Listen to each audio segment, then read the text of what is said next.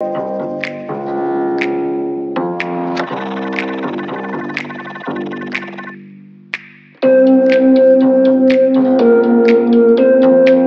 2004, Mossad had been tasked with sabotaging Iran's nuclear weapons program. According to Israeli intelligence, Iran was working on a covert program to develop a nuclear warhead small enough to fit on top of their long-range missiles. So since 2007, Mossad had assassinated the Iranian general in charge of missile development, 16 members of his team, along with 5 Iranian nuclear scientists. But one man kept escaping Mossad's grasp: Mohsen Fakhrizadeh, the father of Iran's nuclear program. Mossad had used a number of different techniques for the other assassinations: poison, a remote bomb attached to a motorcycle, riding up next to the target in a motorcycle, then shooting through the window or attaching a sticky bomb to the car. But the planning for those were too complex and too risky. It led to assets getting caught and executed. So this time, Mossad was going to try something new: a remote-controlled machine gun hidden in the back of an unsuspecting pickup truck.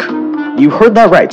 Something like this had never been tried by them before. But due to circumstances, the plan was both approved by Israel and the US. First, they had to figure out how to get the weapon in place. The weapon of choice was a modified version of the FN MAG machine gun, attached to a robot arm with cameras, kinda like this off-the-rack Sentinel-20 robot machine gun. But altogether, the system weighed around a ton, so it had to be broken down and smuggled into Iran in parts. The weapon was reassembled onto a common pickup truck model in Iran, and the robot was equipped with facial recognition and software to account for both the gun's recoil and the 1.6-second delay in the video feed.